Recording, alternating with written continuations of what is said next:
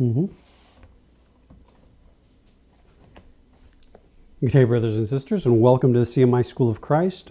And we're going to continue with our classes, The Great Mercy of God.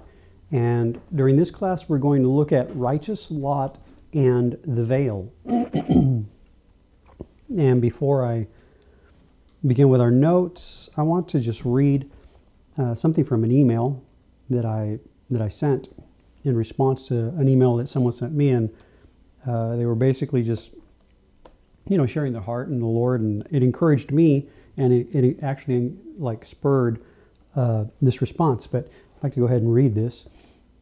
Anything that directs the heart unto Christ is serving the purpose of God. Many times we do not understand that everything of this world is opposed to this, including the religious mind of the Christian. It is easier to get involved with a religion than with a person. We can memorize and learn a doctrine or teaching and then try to live according to those standards, because it is something that we, man, can try to do.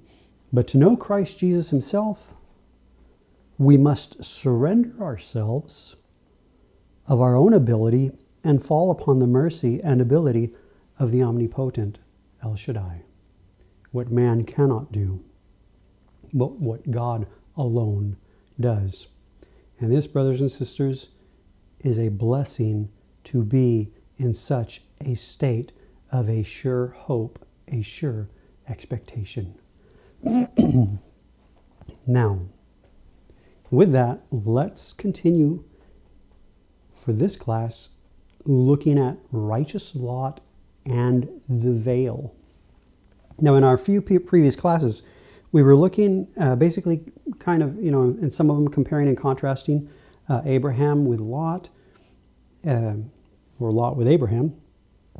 And I basically kind of summarized the passages from Genesis chapter 18 with Abraham, and the passage in Genesis chapter 19 with Lot, and with this right here. And this is for Abraham in Genesis chapter 18. The appearing of the Lord is unto the one whose heart is abiding in the day, the blessing of a fuller, more complete, more perfect knowledge of Christ the Son that comes with his very appearing.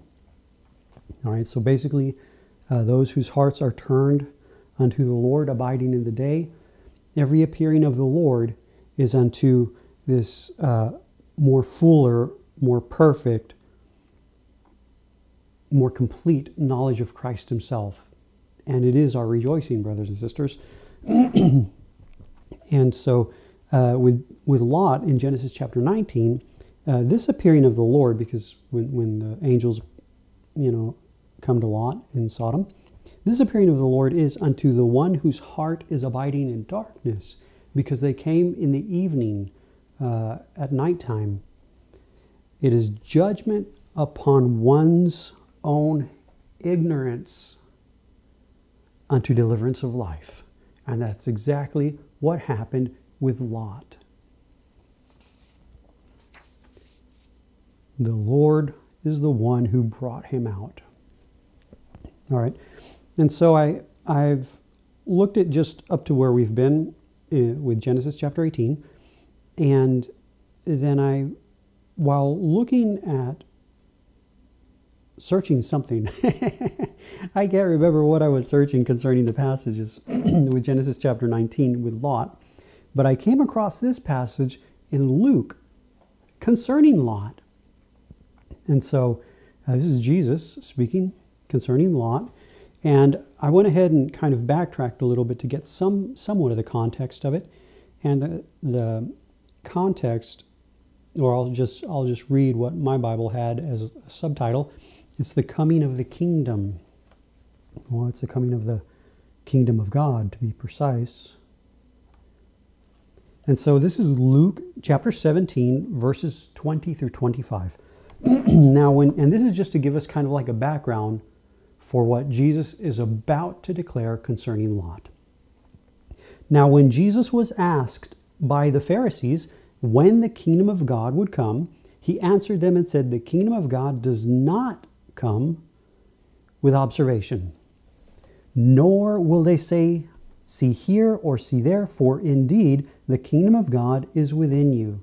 Verse 22, then he said to his disciples, the days will come when you will desire to see one of the days of the Son of Man, and you will not see it.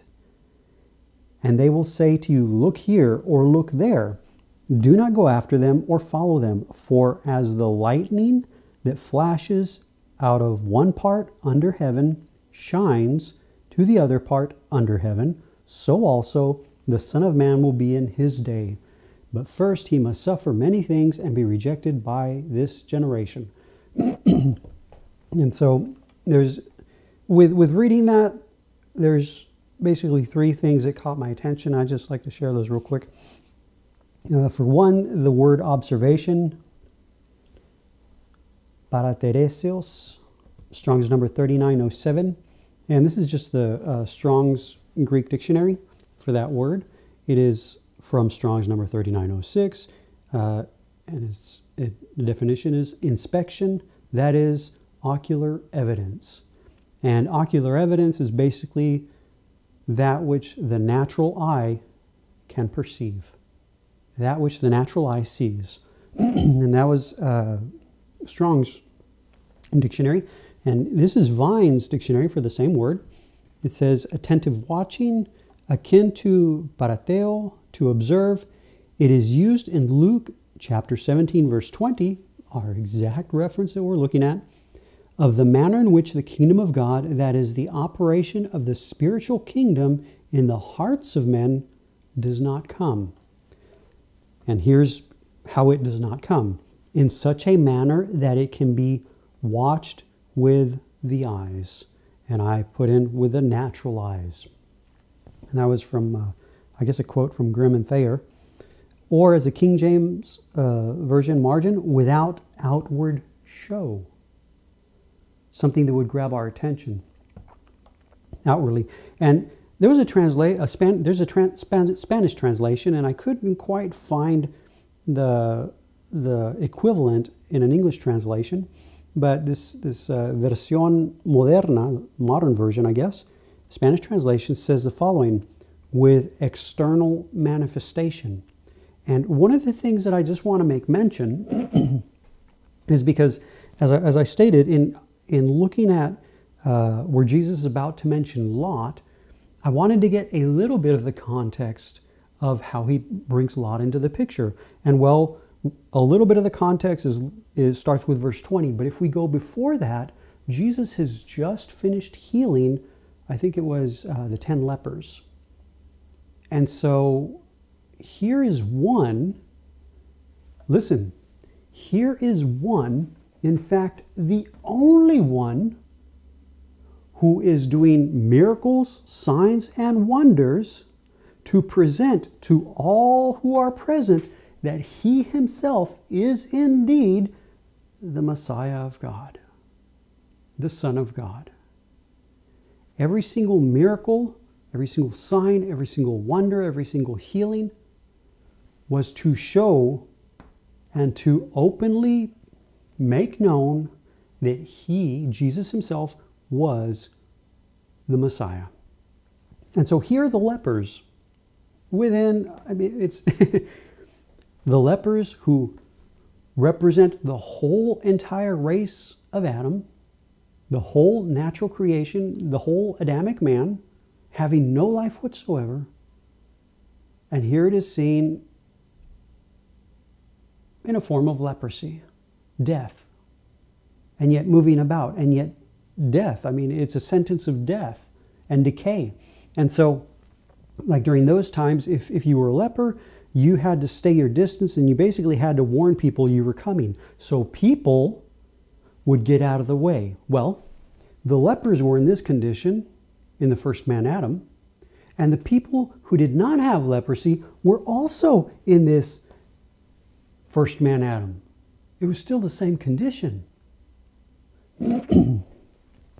Jesus was not in that condition. Death did not overpower him. Death does not overpower life. No one could touch a leper. You couldn't touch a leper. You couldn't touch a quote-unquote unclean thing, lest you become unclean, lest you become defiled. And here shows Jesus. Jesus shows up doing what is completely impossible by the ability of man. Instead of death, this condition of death affecting him, no. He himself, who is life, changes the condition. And in testimony, bringing one from a state of death to a state of life by healing the lepers. Of course, we know there was only one who came back to give glory to God, and that's what Jesus said. I mean, he was surprised. Where's the rest? Has only this stranger come to give glory to God? And so, this is a little bit more of the context. So Jesus has just performed a sign, a miracle, a healing, basically showing himself that he is indeed the Messiah. All right? And so, where were we? In such a manner that it can be watched with the eyes. As the King James Version, the margin says, with outward show, with external manifestation. And so, let me read the verse again in Luke. When they asked him, when the Pharisees, specifically the Pharisees, that's important. The Pharisees, asked him when the kingdom of God would come, he answered and said to them, the kingdom of God does not come with observation. Okay? Now going on. This is still looking at the same word, observation. Parateresios. This is a complete biblical library, New Testament Greek English dictionary. And for the classical Greek, it says the following: a late Greek noun, parateresis, combines para, beside, with teresis, custody, keeping, or observance, and means, basically those two Greek words combined, means close observation or scrutiny. It is used in Greek literature of physicians carefully watching symptoms of a disease. And so it basically is the signs of something. They're watching the signs, the progression, the signs of something coming to a particular point. All right. It goes on with the same dictionary. It goes on now as far as like the New Testament usage. Luke chapter 17, verse 20, exactly where we find this word. It says, is the only New Testament passage to use parateresis. This is the only passage in the New Testament that uses this particular Greek word. And it goes on to say, one possible point being made is that even careful observations, very careful, just as like a physician, very careful observations of visible events, visible with the natural eye, visible events will not reveal the coming of God's kingdom. Perhaps, however, a pun is being made on parateresis. It may also suggest that the kingdom does not come through observance of the law. Specifically, the Pharisees were strict in their rigorous observance of the law.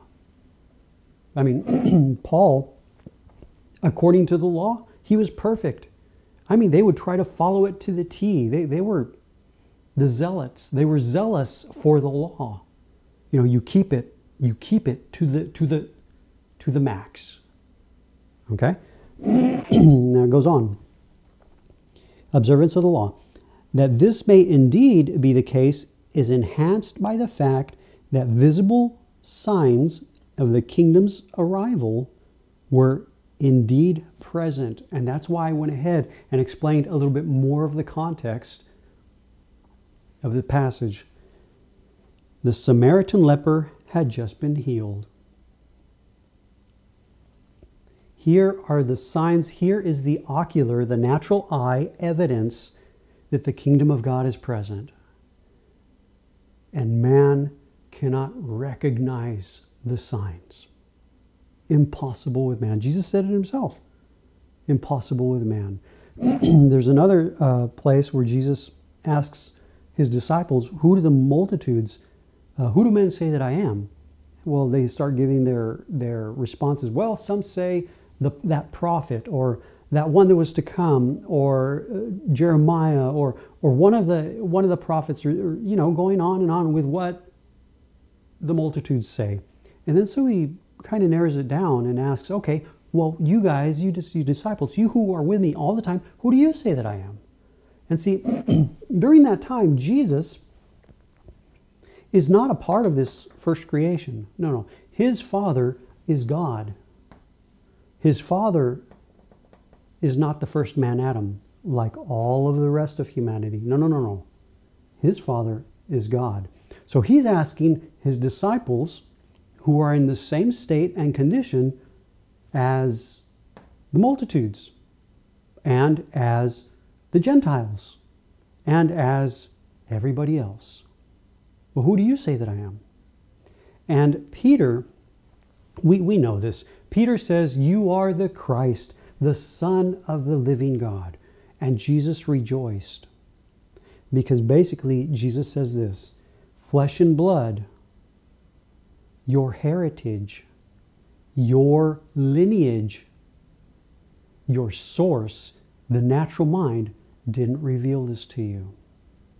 You could not come unto this understanding, unto this declaration, by your ability, by man's ability. But my Father in heaven has revealed it unto you. Now at that point, it is unto, it is from without. And we do know that after the death, burial, and resurrection, there did come a time where this very same one, Christ himself, was revealed of the Father in Peter. And we see his confession of that concerning the glory from the Holy Mount and the more sure word of prophecy. Okay? And so, where were we? Yes. Once again, let me read that New Testament Greek-English dictionary of the Complete Biblical Library. In the New Testament, for the New Testament usage, Luke chapter 17, verse 20 is the only New Testament passage to use paratheresis. One, forgive me on my accent there, one possible point being made that there is that even careful observations of visible events will not reveal the coming of God's kingdom. Perhaps, however, a pun is being made on paratheresis. It may also suggest that the kingdom does not come through observance of the law, because once again, the Pharisees were quite strict in their observances of the law. That this may indeed be the case is enhanced by the fact that visible signs of the kingdom's arrival were indeed present. The Samaritan leper had just been healed. And I was thinking about this morning, and the Jews had an expectation of the Messiah when he would come. Of course, their expectation wasn't how Jesus came, but not only that, within Christ himself is the kingdom, wherein he brings with himself everything that God has ever promised, the kingdom, righteousness, peace, all this, but it is hidden in a person. Cannot be found apart from him. I'll give you the example. Life, eternal life. Eternal life is hidden in the person of Christ. And what I mean by that, Jesus himself is life. And what I mean by that is basically this. To find eternal life, you cannot find it apart from the Son. But man wants to find eternal life apart from the Son. And that's impossible, because Everything of God is hidden to the natural mind. The mind cannot know it. The mind cannot perceive it. The eye cannot perceive, the ear cannot hear, nor the mind comprehend. No, this mind, the mind of the first man, Adam, cannot attain unto the eternal mind, the mind of Christ. All right? And so everything, I mean, that's why Jesus rejoiced when Peter declared such a statement, such a true statement, because he knew it didn't come from Peter. He knew that it didn't come from the source of humanity or humanity's source. All right. So now going on with another dictionary. This is the New International Dictionary of New Testament Theology, the abridged edition, for the same word observation. It says observation. Classical and Old Testament. In the classical Greek, it goes on to say this right here. Parateresis is used only for observance of legal demands. So that's spelling it out. This particular dictionary is saying this is concerning the observance of legal demands. And so it's not going to be by the keeping of the law. You're not going, like what as this definition is stating, or this dictionary is stating, to know the kingdom will not be by the keeping of the law. The keeping of the law will not bring you to a point where you can recognize the coming of the kingdom. That's basically what that's saying. And it goes on with the New Testament. Under the second definition, it says, the reference of parateresis, careful observation, in Luke chapter 17, verse 20, cannot be established with certainty. And now they're basically saying we can't really point it down or pinpoint it. Probably the word is used of the observation of apocalyptic signs. There is, however, the possibility that a keeping of the law is intended. And so they kind of, I like how right here, they just kind of leave it open. And I like that. They don't really make it concrete. They leave it open. And I'm going to interject my own thought, my own comment on this. They leave it. Now, I don't know why they did that, but I'm going to state why I believe they did that. Well, not why they did that, but why it's done. I believe it is left open like that so that the Spirit of God can bring a heart unto Christ. Whether that be by coming to realize that it's not by observation of apocalyptic signs, or whether that be that a heart come to realize that it is not by the keeping of the law where one recognizes the kingdom. But I would say the following. Jesus rejoiced when Peter confessed that he was the Messiah, the King, the very one who would bring in himself the kingdom. Jesus rejoiced in that. All right, so this is the Theological Dictionary of the New Testament. This is the Kittle Complete 10 volume. Same word, haven't moved on yet. Luke chapter 17, verse 20, thus means that whether the kingdom of God has already come cannot be decided on the basis of events which intimate and anticipate, basically, which imply or hint on and anticipate the final consummation, as though the desire for rationally reasonable or logical means, basically the natural mind, and empirically accessible signs and proofs could be satisfied therewith. Mouthful. In the measure that the divine dominion is already at work, it can be known and grasped. I like what they say right here. Look at this. This is, in the measure that the divine dominion is already at work, acknowledging that Christ himself that the kingdom comes with the king himself, the Messiah, it can be known and grasped only by faith, with the acknowledgement of who Christ is, of who Jesus, the Son of Man, is. I like that. I mean, they spell that out beautifully. The saying is one, it goes on, the saying is one of the synoptic statements concerning the mystery of the kingdom of God, which is not accessible to the Pharisaic demand for signs. And so that's basically a little bit of what we've been kind of looking at.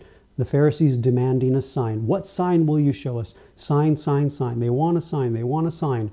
And here's Jesus. I mean, I think it's the Gospel of John. And he says, he doesn't say these miracles. He says these signs. You know, of all the things Jesus did, John, by the unction of the Holy Spirit, presents particular signs. And he basically says this, these signs are here so that you may know that Jesus is the Son of God, the Messiah. And in knowing, you may believe. I think it's like John chapter 21, something like that. He basically sums it up. All these signs are serving a purpose to direct and bring unto a person. That's the purpose of them, for the heart to repent and turn unto the Son of the living God. All right. Where were we?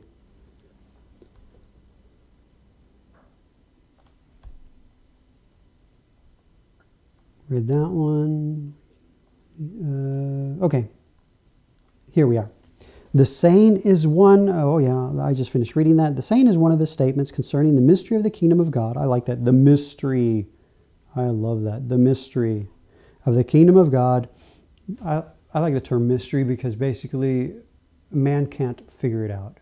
It's a mystery to man. He doesn't know. He doesn't understand. He doesn't comprehend. As long as it's the heart submitted, well, as long as it's a person who's not born again, all they have is the mind of the first man, Adam.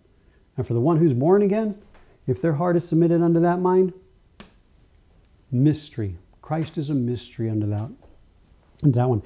The mystery of the kingdom of God, which is not accessible to the Pharisaic demands for signs. It goes on. The expression, and he gives the whole Greek passage right there, paratereseos, shows, and it ends with that, the word observation, paratereseos, shows that the attitude of the Pharisees expressed in their messianic and eschatological expectations is quite inadequate in the face of what is effected by the coming of Jesus in the midst of his people. They had an expectation of the Messiah, and when he showed up, it didn't. When he showed up, he didn't meet their expectations. They had a concept of how he would come. When he showed up, when the person himself showed up, he didn't meet their concept, because brothers and sisters, their concept, my concept, your concept, our concept comes from a natural mind, the mind of the first man, Adam. The mind which is completely blind and ignorant to the eternal mind of God. Do you see, this is why Jesus rejoiced so much when Peter confessed that he was the Son of the living God. When Peter confessed that he was the Messiah. That's why Jesus rejoiced so much. Because he knew that it was not of this creation. He knew that it was not of this condition. Because with man, it's impossible. It requires a miracle of God. All right, now let's look at that passage again. With the passage, once again, Luke chapter 17, Verse 20 was, Jesus answered the Pharisees and said, the kingdom of God does not come with observation. Verse 21, nor will they say, see here or see there, for indeed the kingdom of God is within you. All right, I looked up the word within.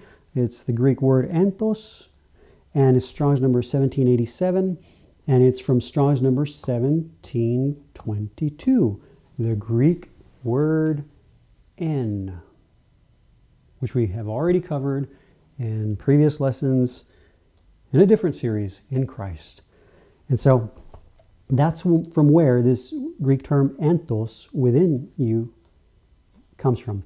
And this is a Strong's dictionary. It says inside adverb or noun, translated into the English as within. This is the Complete Word Study Dictionary of the New Testament, Spiros Zodhiats.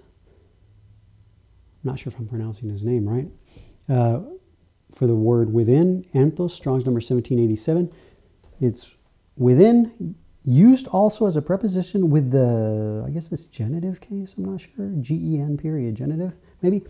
In Luke chapter 17, verse 21, exactly where we are finding it, it says, the kingdom of God is within you, meaning it is located in your heart and affections, not external. And that's what he's saying right there. And one of the things that I just wanted to mention is basically this. Here is Jesus, the King, and he brings in himself everything that God has ever promised, everything that God has ever declared. Righteousness, once again, righteousness, peace, love, kingdom, a new creation, a new covenant, all these terms that are found in the scriptures. Here are the Pharisees asking him,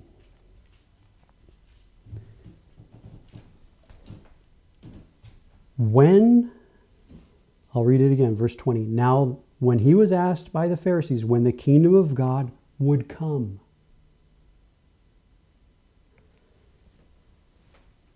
the kingdom of God himself was in their midst, and they didn't know it. He was right there in their midst, and they didn't know it. Think of the children of Israel when they were wandering in the wilderness. I don't think they were really, well, I'm not sure.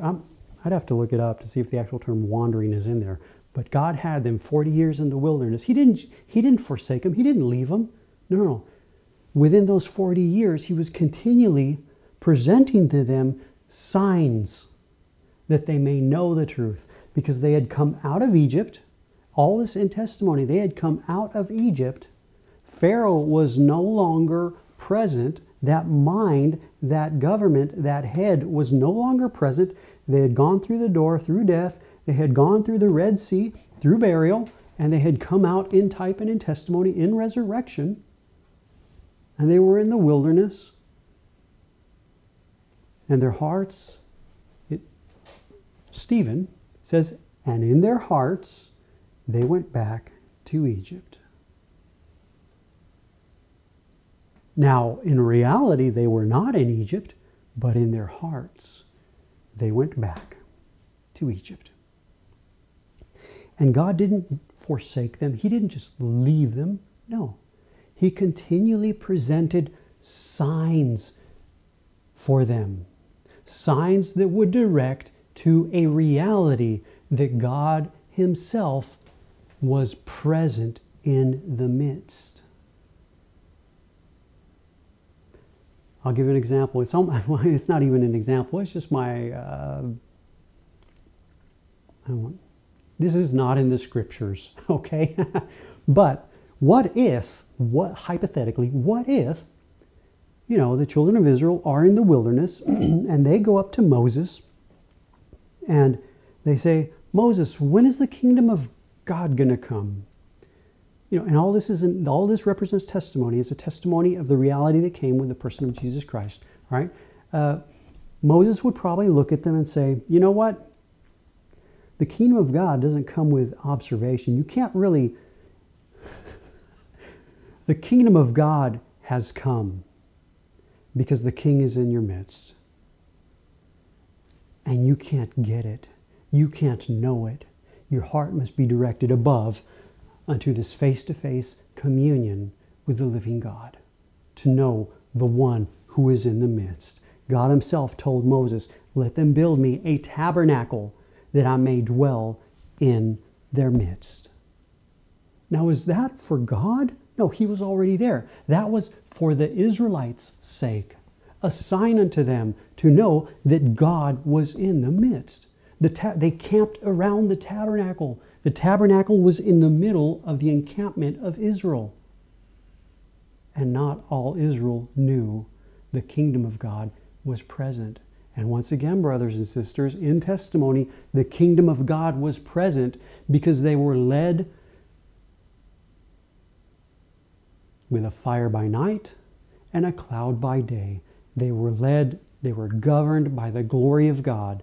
The kingdom of God was present, whether they recognized it or not. Moses knew. Moses knew. His heart didn't go back to Egypt. No.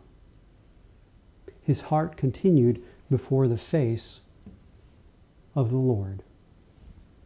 Moses had an unveiled face, though all the children of Israel did not.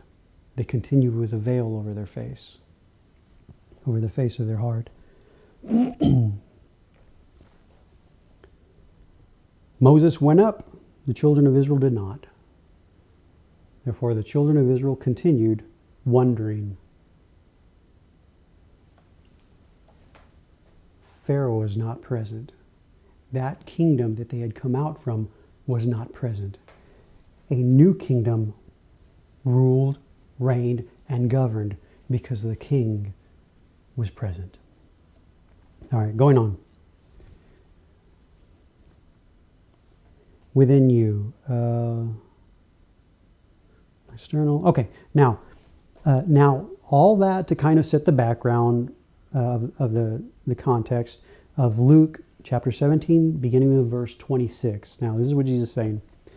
And as it was in the days of Noah, he's going to use two examples, a first example and a second example. Very specific examples. As it was in the days of Noah, so it will be in the days of the Son of Man. Verse 27, look at this. They ate, they drank. There's communion going on. They ate, they drank. Then they married wives. They were given in marriage. Union. Goes on. Until the day that Noah entered the ark. And the flood came and destroyed them all. So, nothing happened until Noah entered the ark. And then everything else was destroyed. God destroyed all of it. But with this example with Noah, there's an example concerning union. All right. He goes on, Jesus goes on. This is the second example. Likewise, as it was also in the days of Lot, the time of Lot, they ate, they drank, just like Noah, right? They had communion. They were communing. They ate, they drank, but now it gets a little different. They bought, they sold, they planted, they built, they labored. Basically, they labored. The goings about, they lived in, they functioned in their cities. Verse 29, but on the day that Lot went out of Sodom, and the thing right here is that Lot didn't go out, and we're going to end up reading it in Genesis chapter 19. The Lord, being merciful unto Lot, takes him by the hand and brings him out. But on the day that Lot went out of Sodom, it rained fire and brimstone from heaven and destroyed them all. Even so, it will be in the day, look at the way Jesus says this, the Son of Man is revealed.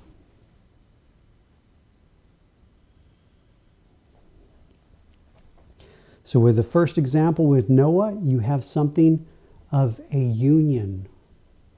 And now with the second example with Lot, you have Jesus himself saying it'll be the same way when the Son of Man is revealed.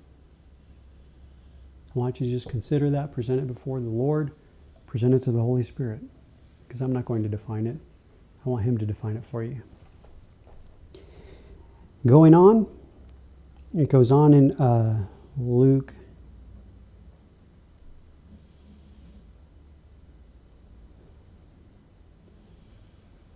Still Luke chapter 17, now verse 31. In that day, he who is on the housetop, that is above the house, and his goods, that which pertains to him, that which pertains to us, are in the house, let him not come down to take them away. And just because I have been, or because I have been with reading the journey of Abraham, the journey of the heart, here's my comment when I saw that. Abraham and Terah's house.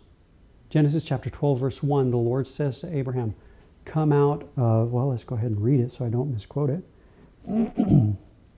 Genesis chapter 12, verse 1. Now the Lord had said to Abram, get out of your country, from your family, and from your father's house, to a land I will show you. Your father's house. Unto a land I will show you.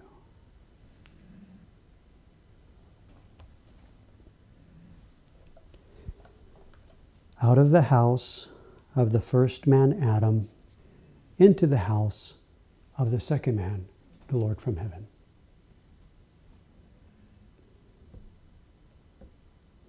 Let him not come down to take them away. And likewise, the one who is in the field, let him not turn back. And then here's a reference to Lot's wife now. Remember Lot's wife. She kept turning back, turning back, turning back, and she never proceeded on, which we're going to read all this in Genesis chapter 19 as we go on. She never proceeded onward unto her life, unto her salvation. All right, goes on.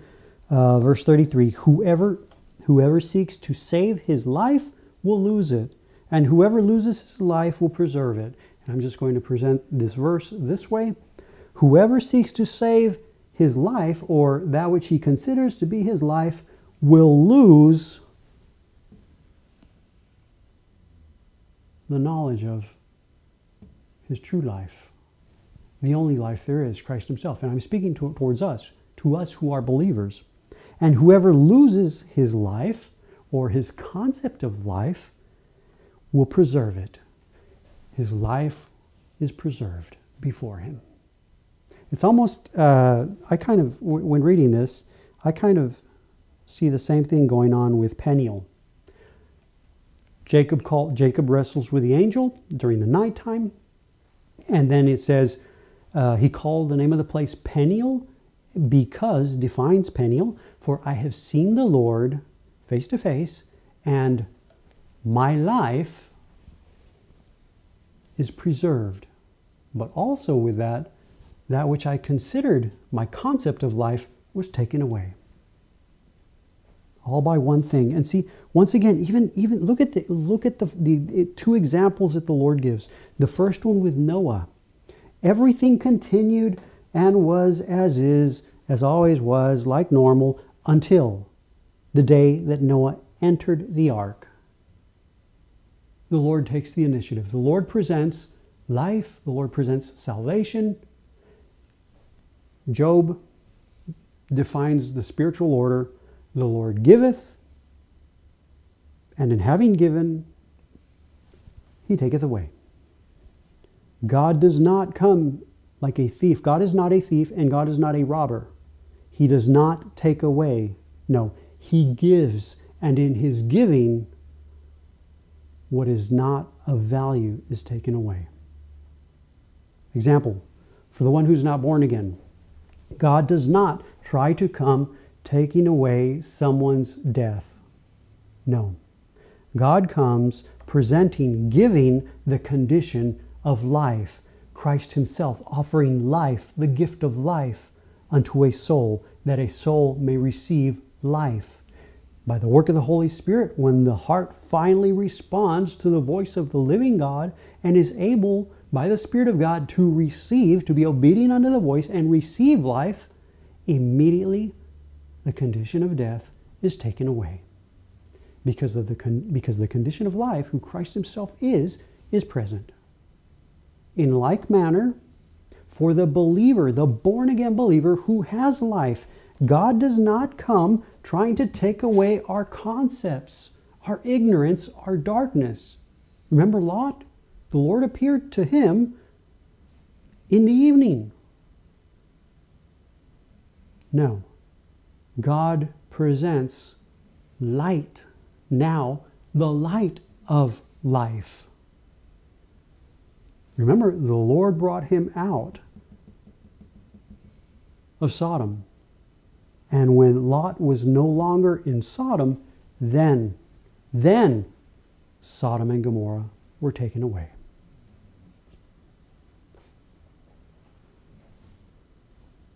All right, going on. Luke chapter 17, verse 31. I tell you, in that night there will be two in one bed, the one will be taken and the other will be left.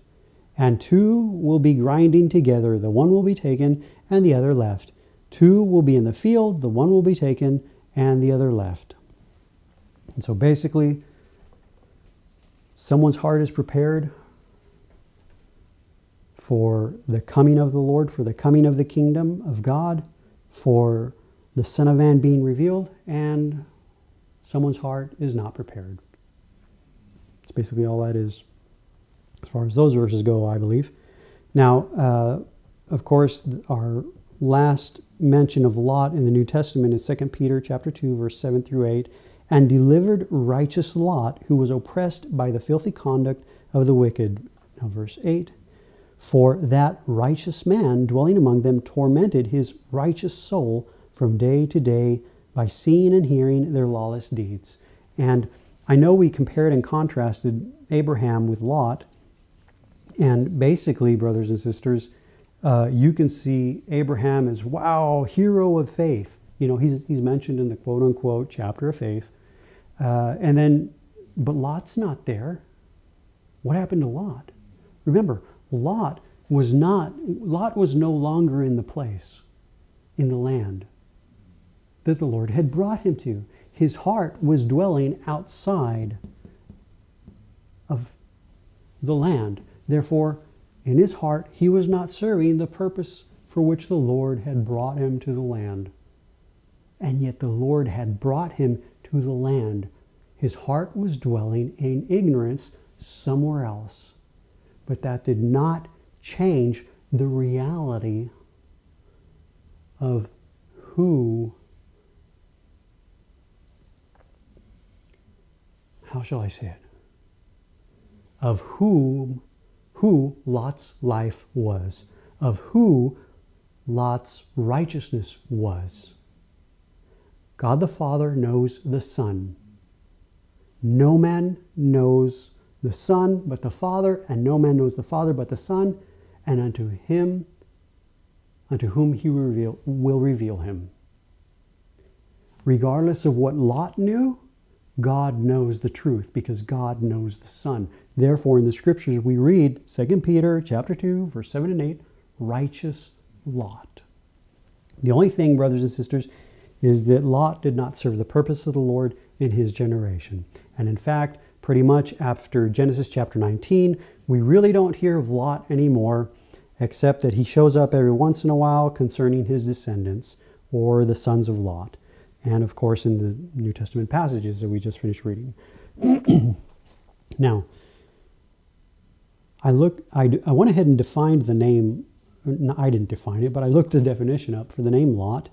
And this was almost like just out of curiosity. And so I did that. And this is, I pulled it from Genesis chapter 11, verse 27. Lot, and I'll read the verse. This is the genealogy of Terah. Terah begat Abram, Nahor, and Haran. Haran begat Lot. And Lot is Strong's number 3876. This is the Strong's dictionary.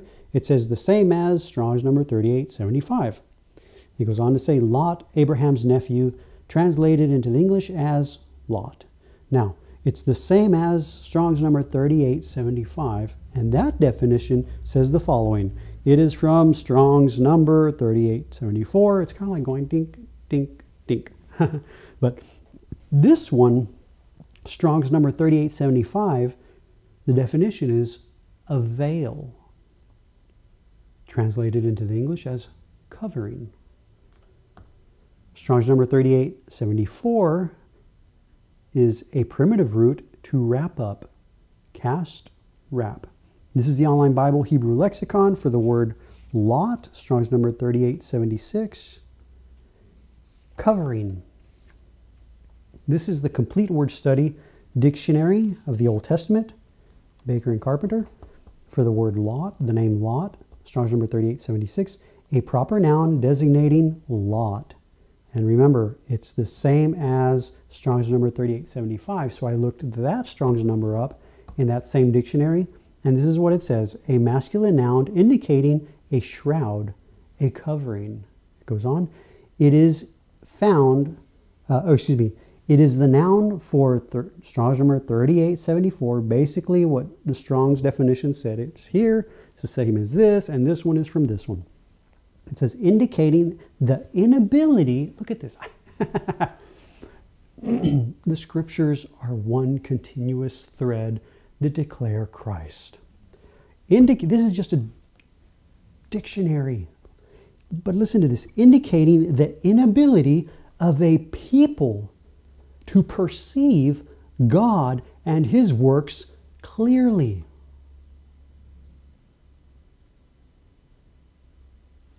Exactly what Jesus Himself told the Pharisees. They could not perceive the King, therefore they could not perceive His kingdom.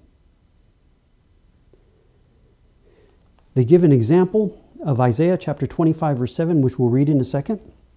It goes on, in this verse, Isaiah uses the noun and verb forms together, meaning the covering that covers, or the shroud that enfolds. That is a reference to the power of Christ's redemptive work to open the eyes of the blind.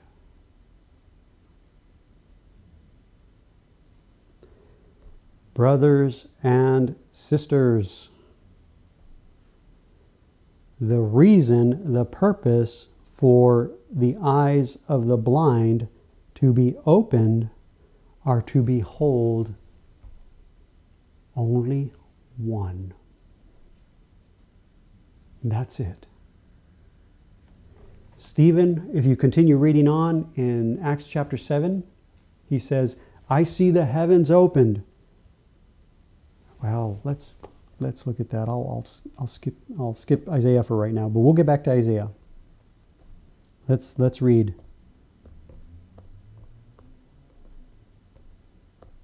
What Stephen declares. I love this. Look at this. It's Acts chapter 7. Oh, this is just... Acts chapter 7, let's start with verse 54. After Stephen has been declaring Christ from the scriptures and basically saying, you know, you guys, where does it? He's saying, you have, please, at your liberty, read the whole chapter 7. This is one who is indeed, listen, filled with the Holy Spirit. It's the proof of one being filled with the Holy Spirit. He sees Christ, therefore he sees Christ in the scriptures. He sees the testimony of Christ in the scripture given of God, which are the testimony of Christ. Okay, this is verse 51.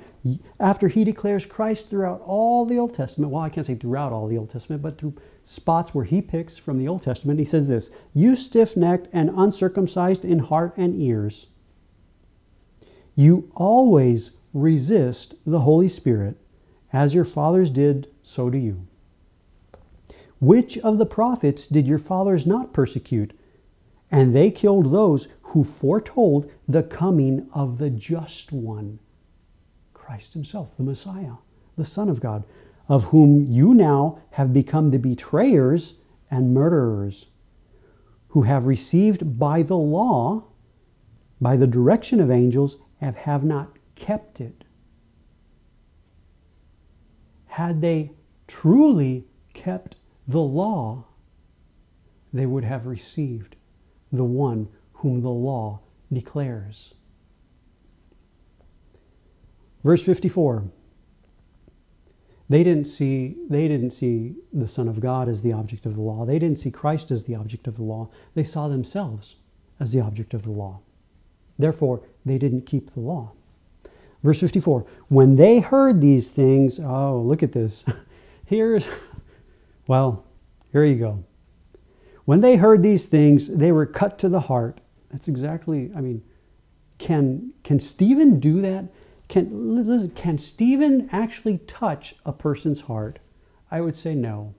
That would be as absurd as man, by man's ability, controlling the winds and the waves, or man, by man's ability, controlling nature. Like some would say that the prophet Elisha commanded bears to devour delinquent youth. No. Does man have that ability over nature? No. God. All man can do is touch the outside. That's all I can do. That's all you can do. That's all we can do. God, brothers and sisters, touches the heart. And remember, Stephen was full of the Holy Spirit. The words were not his. Going on. When they heard these things, they were cut to the heart, and they gnashed at him with their teeth. Of course. But he, being full of the Holy Spirit, look at that. This is the definition of being full of the Holy Spirit. Gazed into heaven, here we go, gazed into heaven and saw the glory of God and Jesus standing at the right hand of God, and said, look, I see the heavens opened and the Son of Man standing at the right hand of God. That's it. That's it. When your eyes are opened, it is for one purpose: to behold the Son.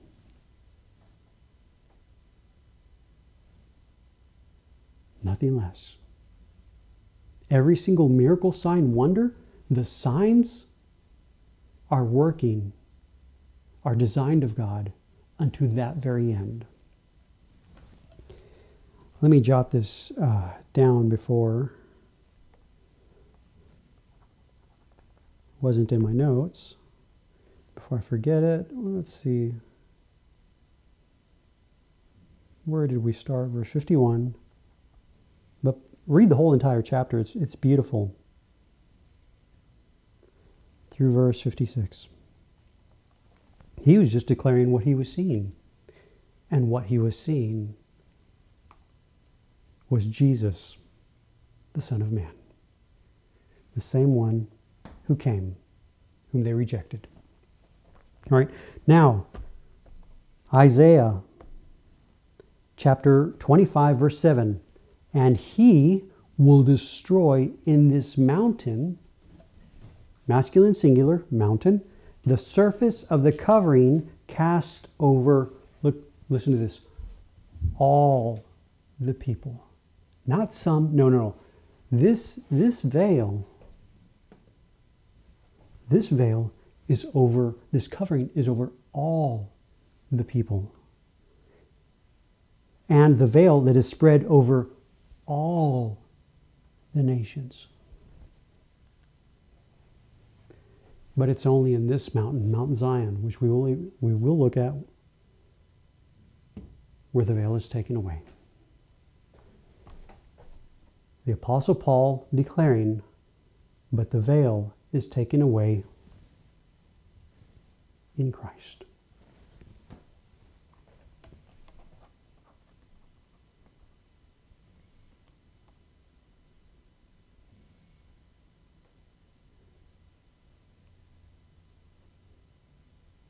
Jotting it down, it wasn't in my notes. Because as long as our hearts, we who are born again, as long as our hearts are submitted unto a natural mind of the first man Adam, there's a veil. Because that mind, brothers and sisters, is below. It's not the eternal mind. That mind cannot attain unto the eternal mind, the mind of God, the mind of Christ. It cannot. It cannot. What eye hath not seen, what ear hath not heard, nor has it entered into the mind, into the heart of man, that which God prepared for them who love him. But he has revealed it unto us.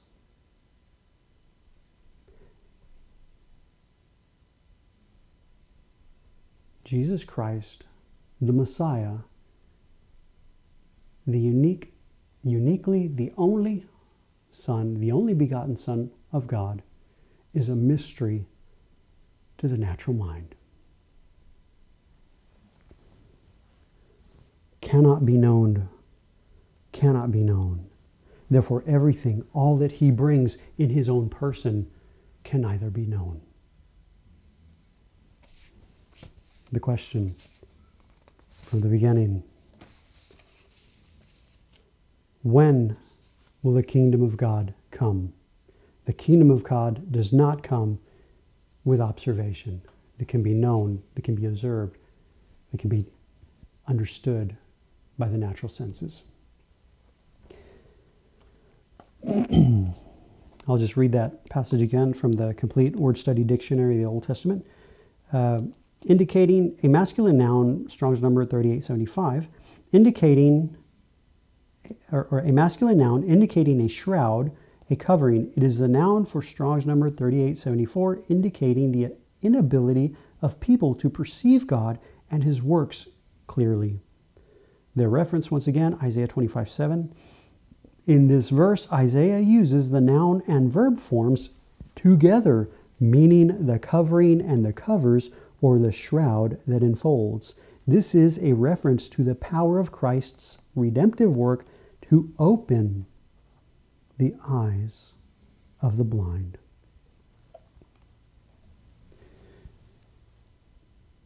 Oh, I printed the verse. Totally forgot it. There you go.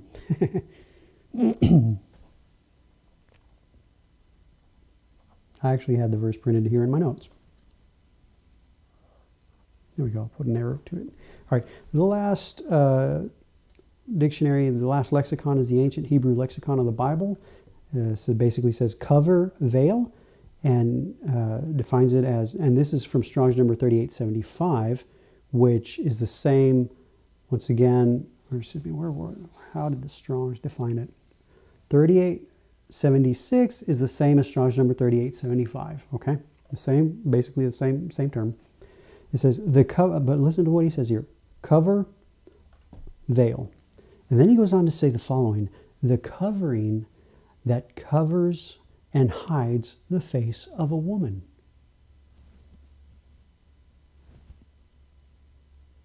I thought about that, and you probably just thought about that as well. It's like, whoa! And here is my final statement. The husband is the only one with authority to remove the veil. My brothers and sisters, the name of Lot means veil.